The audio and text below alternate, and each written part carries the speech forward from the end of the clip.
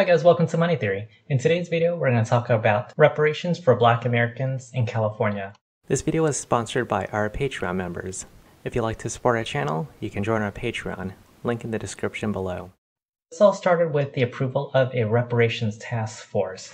See this document? It is called Reparations Task Force AB 3121 Budget Change Proposal, and you can see in this section where it says Budget Request Summary, the Department of Justice requests $1.5 million in general fund as a one-time payment to pay for these costs for the task force members.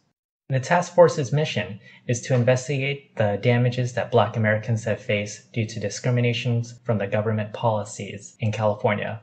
And reparations are paid by the government, i.e. the taxpayers, pay the money to Black Americans and their descendants who have been victims of the racist government policies.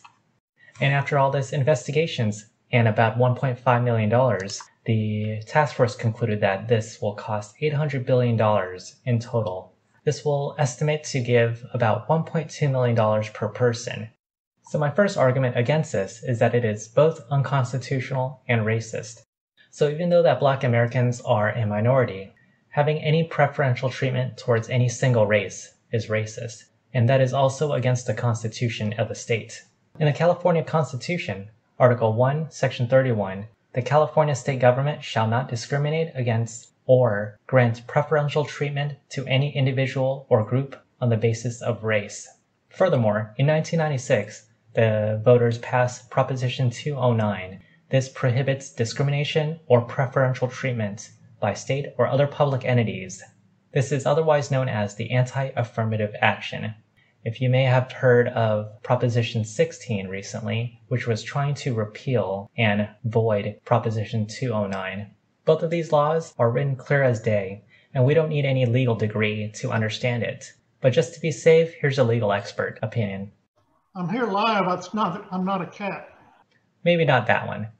My next argument is that reparations will create inflation. In the past few years, America has experienced enormous amounts of inflation.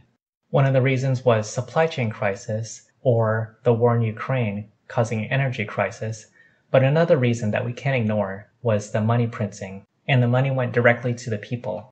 This caused what we call demand pull inflation, where more money is chasing the same amount of goods. And you can see that reparations will be pretty much the same thing. More money into people's hands without creating productive value. So it's incredibly frustrating, but not surprising, why the politicians have not learned from recent years. We're hoping and looking forward to additional legislation that includes direct monetary payments directly to descendants of persons who were enslaved in the United States. We're also looking forward to the creation of a reparations agency that will actually help people apply for reparations. Hi guys, hope you enjoyed our video. If you'd like to support our channel, you can join our Patreon or buy me a coffee. Be sure to like, comment, and subscribe. We also completed our financial coaching and business consulting website. Please check it out at moneytheory.net.